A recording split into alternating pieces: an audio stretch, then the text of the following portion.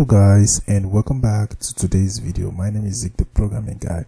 In today's video guys, I want to show you how to import audio file to your project in Bandlab. It's very easy, so let's get started. Alright, the first step you want to take is to head to bandlab.com in your preferred browser and then create a new project. So I'm going to click on create and then select new project, and then I'm going to select audio.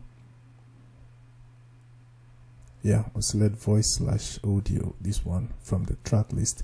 And then the next thing I want to do is to now import my audio file. Right, there are two ways to do that. You can drag and drop, or you can click on this import option. So if you want to do that from here, just click on this import, and then it will allow you import an audio file from your computer, which is very easy. So I click on open and it will be added just like that.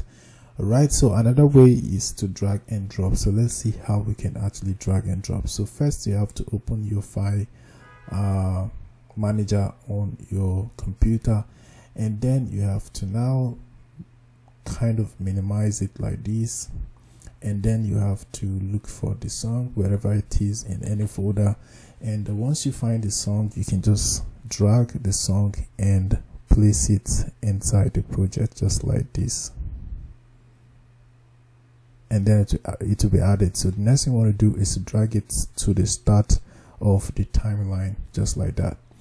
Alright, so this is how you can actually import audio file into your project on Bandlab. Hope this video was helpful and you now know how to do it. If yes, give this video a like and please subscribe to this channel for more helpful tips like this. Thanks for watching guys.